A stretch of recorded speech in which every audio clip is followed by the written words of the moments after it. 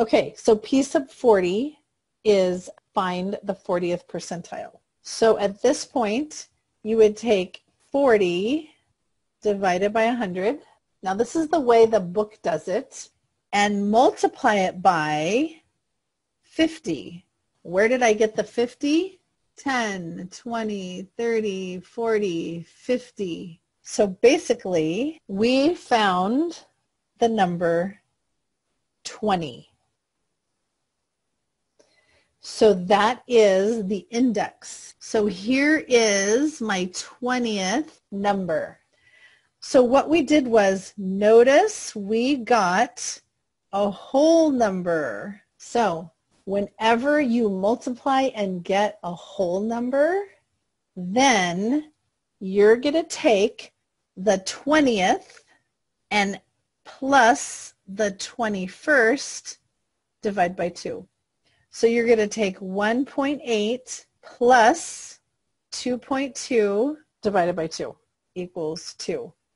So basically, I want the 40th percentile, which is 20 numbers. I want there to be 20 numbers below. So I need to take the 20th, average it with the next one, and that gets me, so the 40th percentile is 2.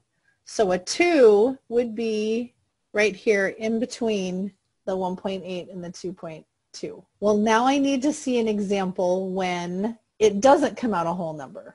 So let's try the 25th percentile. So we're going to take 25 divided by 100, or you could just do 0.25. I want to know, what is 25% of 50 numbers?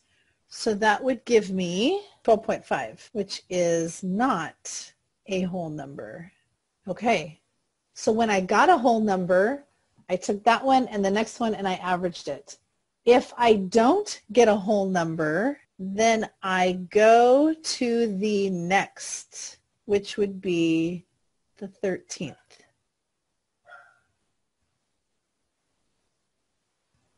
Now remember, this is not a value, this is just the index. The 13th would be right there. So the 13th number would be, so P sub 25 would be 0.9. So this is P25 and P40 would be 2. You are not rounding.